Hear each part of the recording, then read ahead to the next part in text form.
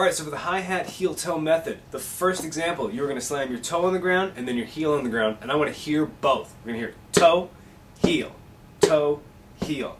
The heel is as important of a note as the toe, and you'll see why later. Just do it. Now let's do the same thing but the heel first.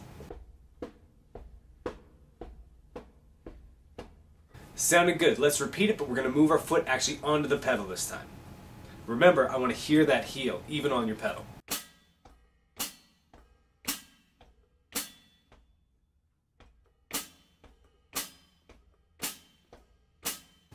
Now that we've got a handle on that, hit the hi-hats with your right hand, or left if you're lefty, with both the heel and toe notes. On the heel, it's going to be open.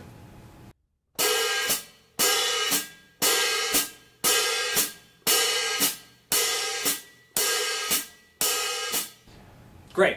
Now every second heel or open note, add your snare drum.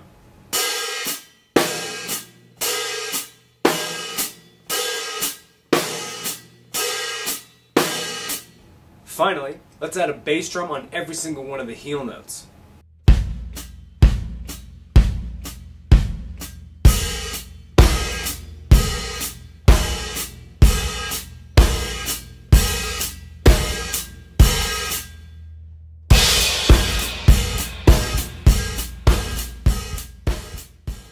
Now let's repeat all the exact same exercises, starting with your toe.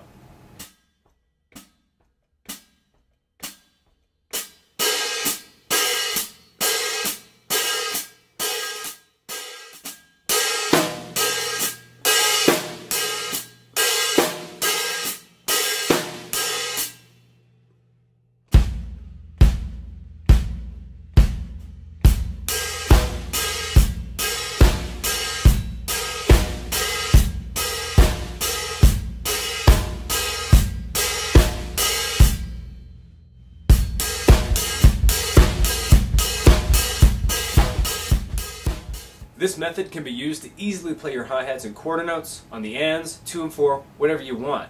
The bonus of being able to subdivide it with your heel is that it helps you keep your time more solid without having to put in any extra effort. You don't have to think about it, you don't have to count any extra, it just works.